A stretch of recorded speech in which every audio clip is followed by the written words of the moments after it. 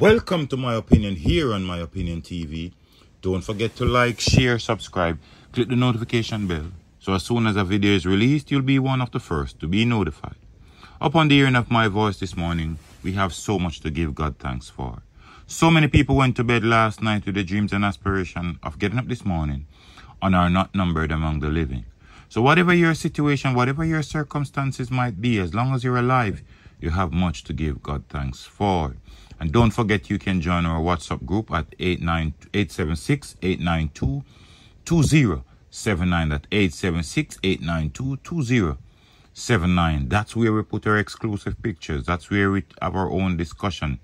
And that's where we put our exclusive videos that we can show here on YouTube. Don't forget to subscribe. If you like the content, subscribe to it. Help this channel grow as we try to elevate and try to highlight certain issues in Jamaica as we all seek to have a better and safer Jamaica. This morning, we want to bring into focus the issue of a 5-year-old girl who was on a mission with her mother to the United States via the illegal route and end up missing. And according to the Gleaner, 5-year-old Malaysia Million Miller, who got separated from her mother at the United States-Mexico border on Sunday, is still not accounted for, contrary to earlier reports. Jamaica Consul General to Miami, Oliver Meir, had confirmed that the young Jamaican was back with her mother, Teresa Wilson, today after speaking with representatives from the U.S. Immigration and Customs Enforcement Agency. Now, but it appears Malaysia had been confused with Wilson's other daughter, an 8-month-old infant. It was also indicated that Wilson, who left Jamaica on May 25th, was placed in detention in Arizona on Sunday, was released today. Malaysia reportedly got separated as her mother sought to enter the U.S. through a human smuggling scheme that took the family through Panama and Mexico. The consulate in Miami and Jamaica diplomatic representatives in Mexico are now trying to ascertain the child's whereabouts. Now, this is unfortunate. This is really unfortunate. And if you know the backstory behind this, then you would really look into this. Because based on what I read, they said that her brother, who was a former DJ, was killed. And she and her kids don't feel safe because they were shot after while in Jamaica. But, you know, people do make up stories to get sympathy when things like these happen. We all understand everybody wants a better life for themselves and their kids. It's just the plain reality. Am I condemning her for trying? Absolutely no. Am I bashing her based on her actions? Absolutely not. She's trying for a better life for herself and her kids. Even though, if you all know about the U.S. immigration policy, it would be extremely difficult for her to be legal in America based on the fact that she crossed the border. It is more difficult when you enter the United States illegally. However, nothing is worth it is worthwhile trying if you are determined to make good of your life. And if her story is true about living in fear, then when your life is at risk, you have to do what's best for you. You would not want gunmen to come at your house and take you out and your kids, or take you out and left your kids. Because most of the time, these killers, they don't care. They'll kill you in front of your kids. We hope that young Malaysia will be found and will be connected with her mother. I hope nothing untoward happened to this child.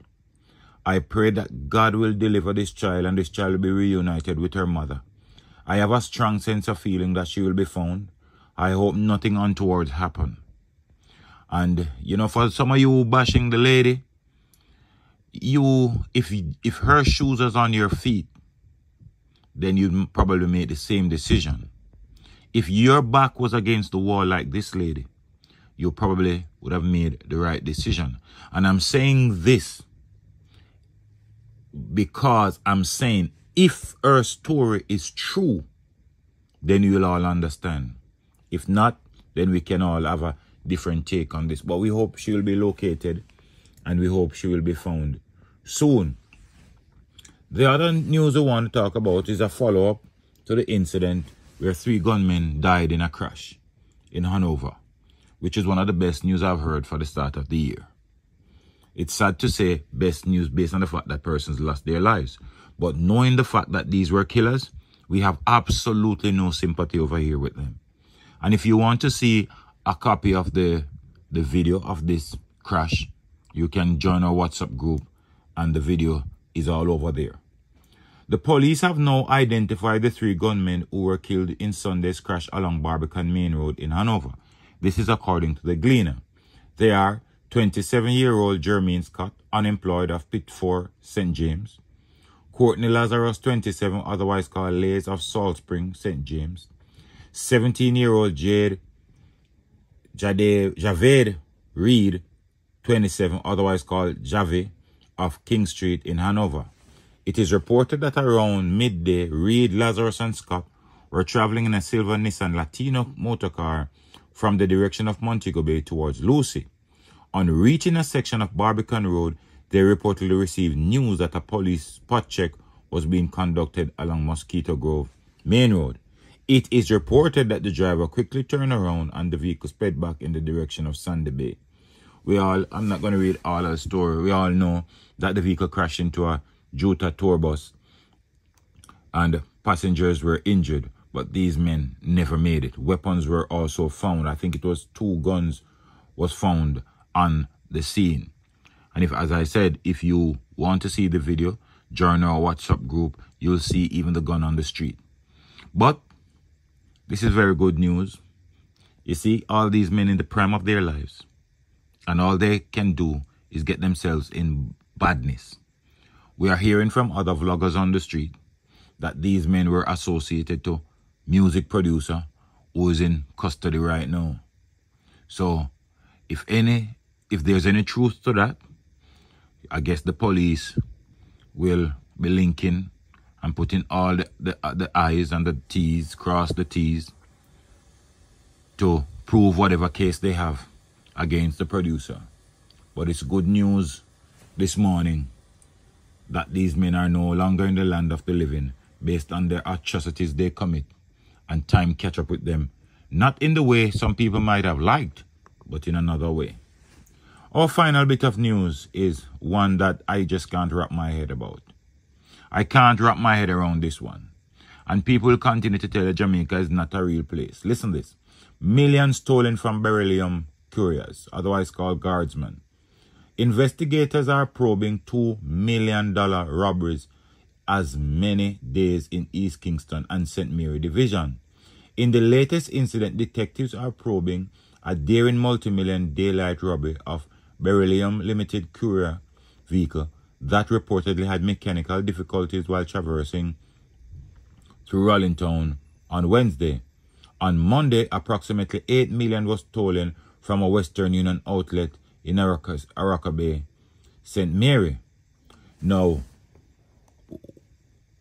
according to the incident that happened in Rollington town, sometime after 12 Wednesday, the guards were reportedly pounced upon by men traveling in a motor car while attending to a defective Toyota Probox motor vehicle. More than 20 million was stolen. Listen, I'm not going through all the details. You can read the story on the Jamaica Gleaner. But based on what we heard, one gunman, that's what I heard, one gunman held up this vehicle and robbed off $20 million. None of the guards were harmed. I don't know of people carrying so much money, especially for a big reputable company like this, and they don't have armed guards. This just seems fishy to me. This just seems to me like this is a big, grand setup. And we all know once the detectives start probe and investigate, more than likely you see that this was inside connection. And this was well planned by even the guards that were there or somebody else. But let's wait and see what will happen. Let's wait and see what will come out of these investigations. But let me know what you think in the comment section. Don't forget, join us on our WhatsApp group. We can have our own discussion over there. Don't forget to like, share, subscribe, click the notification bell. So as soon as a video is released, you'll be one of the first to be notified. Until next time, look out for a neighbor, look out for a loved one, look out for the children. And most of all, keep it locked. My Opinion TV.